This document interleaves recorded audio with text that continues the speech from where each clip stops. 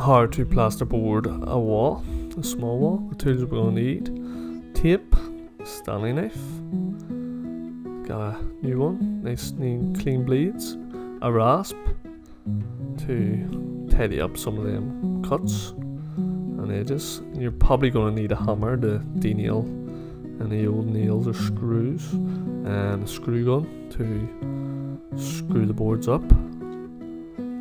And obviously the materials are going to need plasterboard and some screws. You'll also need a hop up, guys, to get to the top here. So first things first, I'm going to have to clean out any nails here. This is an old wall, so, and clean this corner off and make sure that the board will sit nice and flat against the joists. If you don't, you can damage your board, they can pop through the other edge. So get your hop up or ladders at the ready and clean down all your corners. Preparation is key to every great job and every good job. So you can see here I'm taking out all the old nails here that didn't come out. These old boards were being ripped off the timbers. And like I said previous, you don't want to leave them in. It'll throw your board off level and make finishing an absolute nightmare, and can bust the whole face of the board. And just using the chipping hammer here to take off the excess edges as well. Just run the knife along, guys, to cut the scrim if you just want. I didn't do it on the ceiling because I'm plastering the ceiling anyway, and this gives me a chance to re-scrim that ceiling joint. I'll also re-scrim left and right walls as well, as they're getting also re-skimmed with this wall. So scrim tape every joint that's going to be redone. It is better to pull out all the nails, but obviously you've seen the head on that nail, that sometimes the head will break off and you'll maybe not be able to get a great grip. And for them ones that do happen, it, you can tap them in flush again. But like I said, it's definitely better to get all the nails out, as when you come to re-screw, no doubt you will hit one or two nails that have been banged on in, and you'll have to reposition your screw, which can be quite annoying. So when I get all the nails and screws out, anything that's going to hinder the next board, the next thing I would do is mark all the joists. I'm just doing this with a Stanley knife here, just cutting lines in the ceiling. Like I said, the ceiling's getting plastered, but if you want to use a marker, crayon, bit of chalk or a pencil, that's fine. Pencil will rub off after as well. So after you get it all marked out, your joists, you want to brush the floor away, guys, and have it ready for your plasterboard to slip in.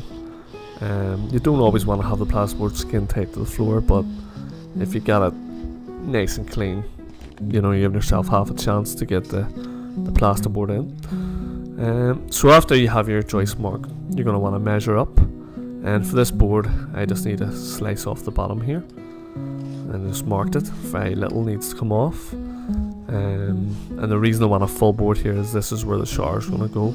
There is PVC to go on top of that again, but I still want a full sheet in behind, so there's less joints.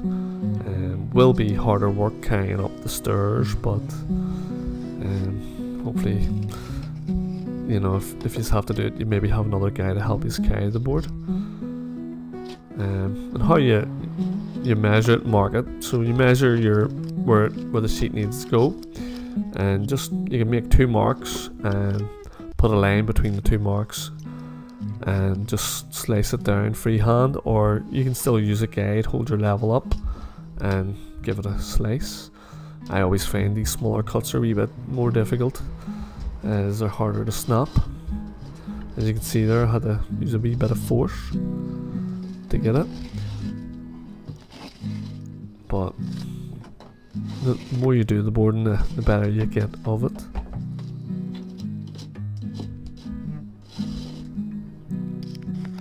This is maybe a bit of a better angle to show you how I actually cut the boards. This one needs both cuts slice off the bottom and one off the top, and show you how I do it quickly. I have it in another video as well, but I'll drop them in the links below. So I can just make my mark at the bottom here, and it's probably half an inch to come off, or smallish sides to come off the bottom too. Always make sure your tape's nice and tight so you're getting a true reading as well. If it bends or it's at an angle, you're getting a bit of a false reading, and you could lose out on half an inch or so as well. So you don't want to be doing that. So like I say, here's the way I would just clamp my finger on whatever it is to come off, and you can just simply mark the plasterboard with the end of the tape, the wee bit that sticks out, the wee catch, and that's giving me, just pulling it along here, it's keeping it nice and margin, and then I have a perfect line to slice along. I'll show you this now. You can just sort of make out my first mark. Still a wee bit hard to see there.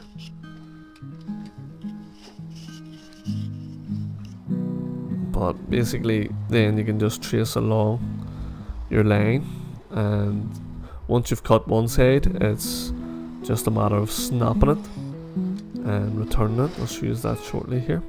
Just doing this in the back of the van. One, it's going to keep the driveway that bit cleaner, and two, if it rains, the plasterboard's still inside, so it's not too bad, as you do not want your plasterboard getting damp.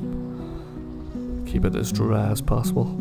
It doesn't want to get damp, you put plaster on it.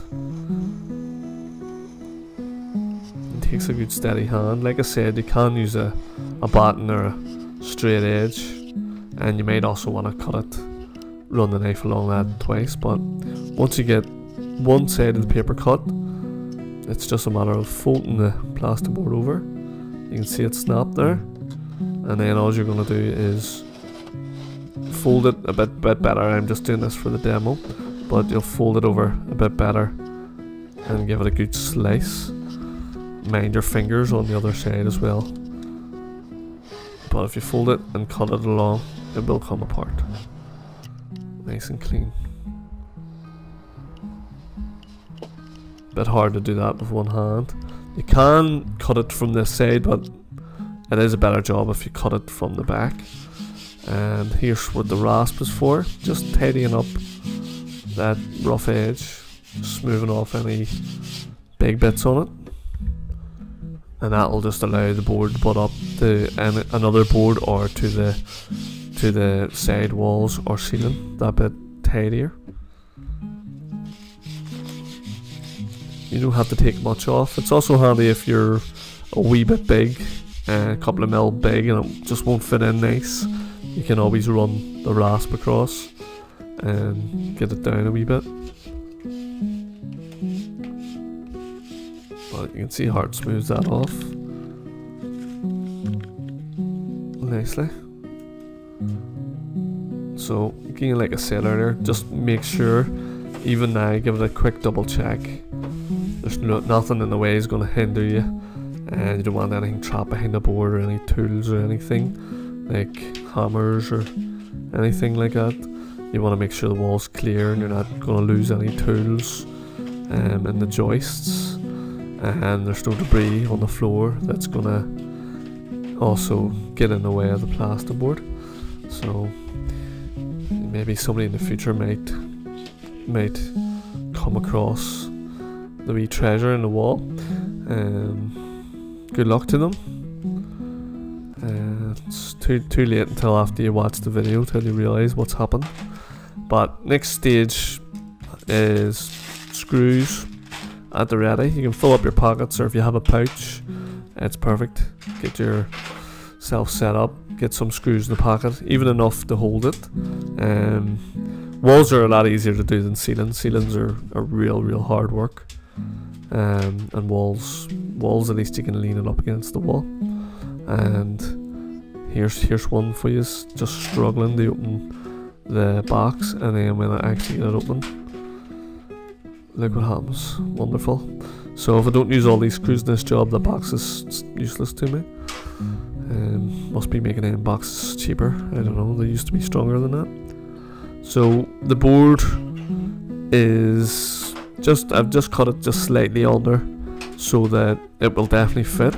And so you're going to want to prop it up as I'm plastering the ceiling and the wall here. So I want to close that top joint and my left hand joint as tight as possible, and that'll just make skimming that bit easier with, you know, you're not filling in a big massive scrim joint.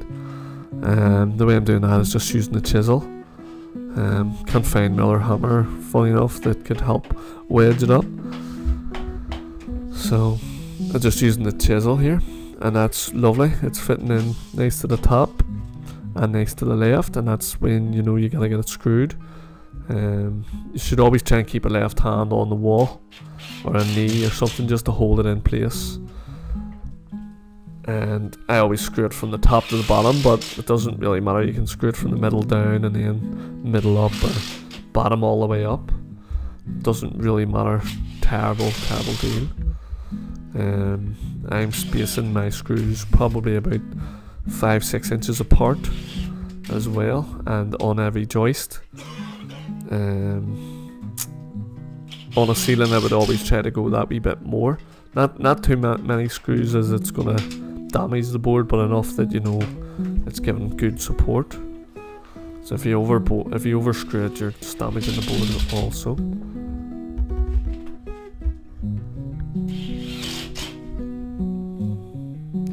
So if you miss any screws, if you miss the joist, make sure and take that screw out, because even if you're not doing the plastering, it can cause the plaster to pop.